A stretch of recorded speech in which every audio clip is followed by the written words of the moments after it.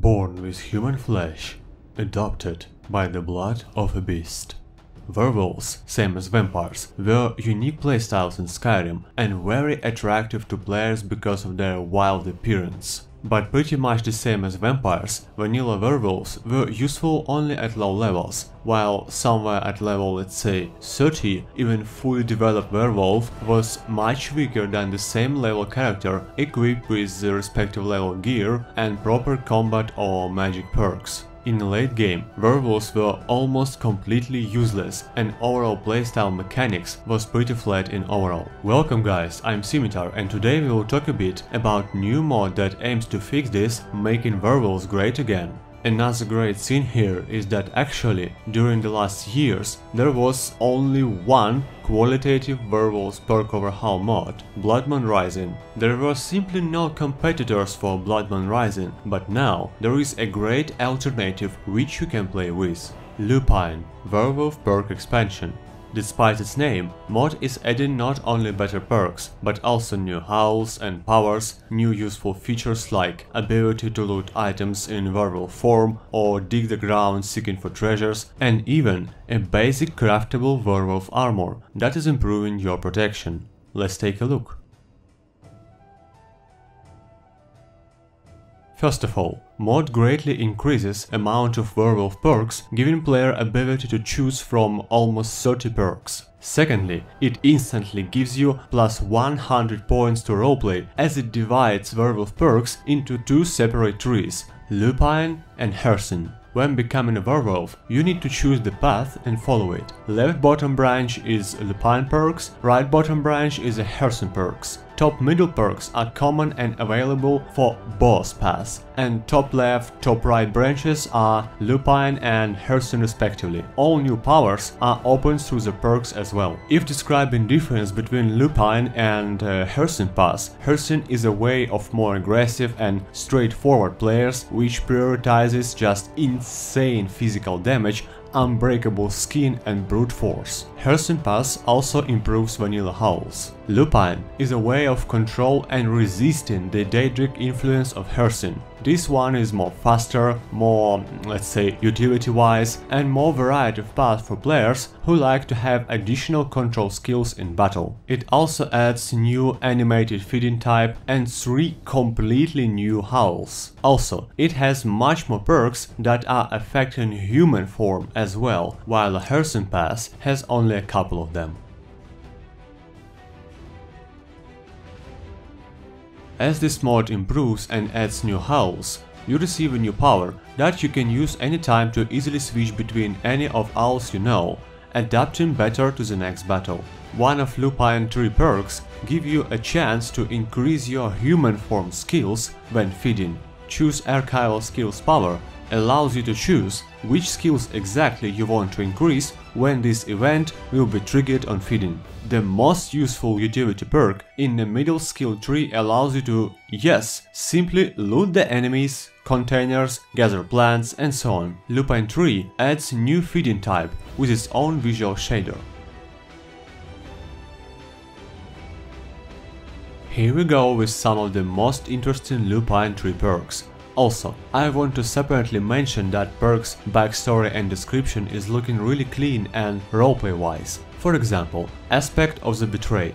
The treachery you have witnessed and suffered from has returned to bite the betrayed. You now reflect 15% damage in both forms. It is a small but really pleasant detail showing that mod author tried to put a bit of soul into the mod. Now some perks. Lupine for May. 10% bonus movement speed in boss, beast and human form. Silent as the night. 75% quieter movement in a beast form and 20% in human form. Echo of the Howl.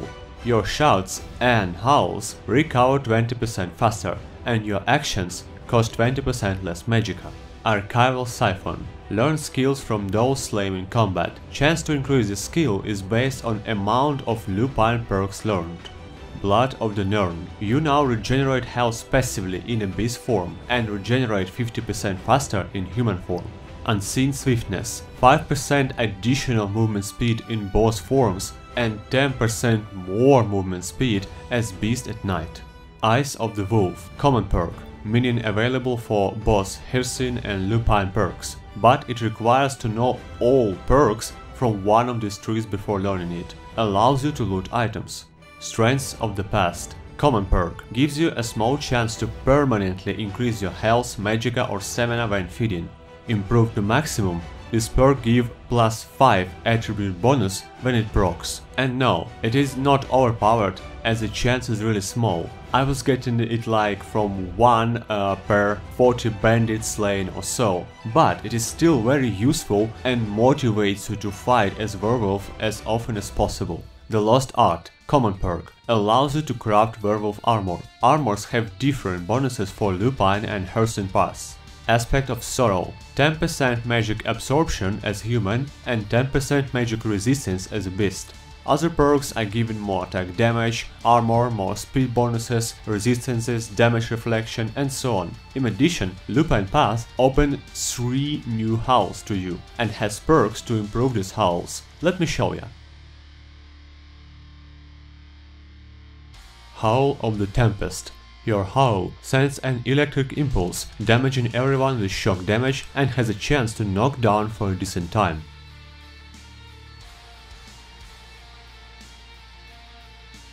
Howl of the Cursed Earth. Draining big amount of stamina and magicka from NPCs around you and temporarily slowing their movement speed.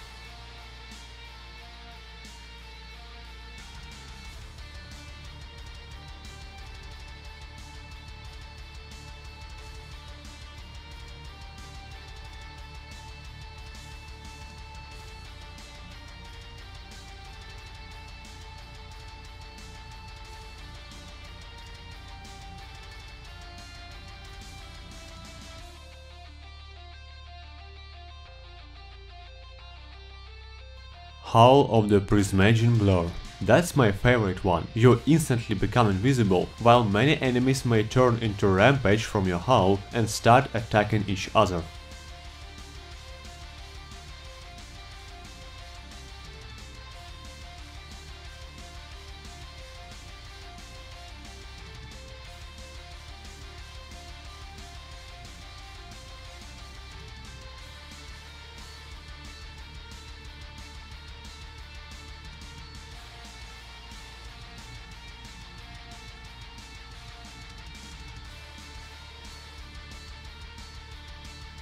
Lupine Tree is a great choice for those who prefer speed and control over strengths, and for those who want to focus as warrior in human form as well, as this pass gives a lot of bonuses to human. Oh, by the way, here is how digging is looking like. When in beast form, look to the ground when moving. Once per 6 in-game hours, you may find a buried loot of different quality.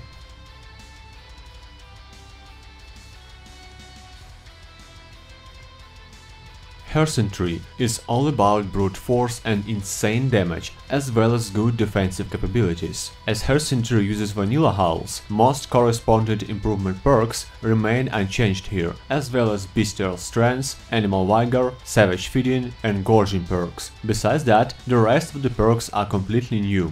Just a few of them.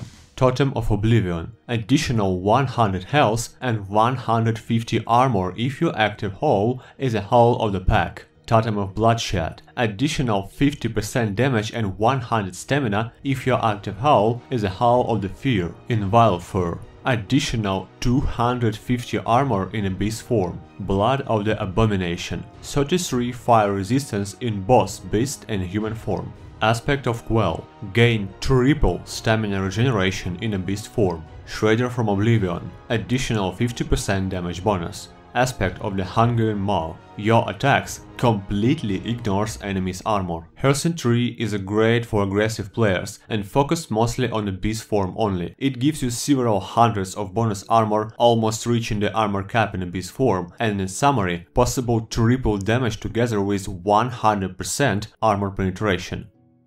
Both trees have own armors with bonus effects. Each armor has 3 types: standard, female version and invisible version. I personally didn't like the textures, that's why I was just running in invisible version of it. Just wear the corresponding armor and transform. It will be geared automatically.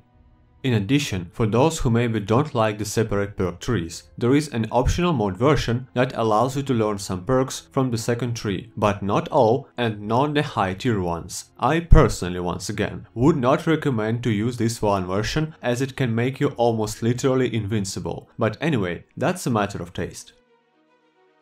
What can I say in a conclusion? This mod can be improved, it has the potential, but even right now it is already a breeze of a fresh air in a Werewolf's modding section, with decent amount of really unique features, so I definitely do recommend you guys to try it. That's all for today, thank you for watching and as always, stay tuned. Don't forget to enable channel notifications and join our Discord to always stay in touch. See you in my next video, Scimitar Gaming here, signing out.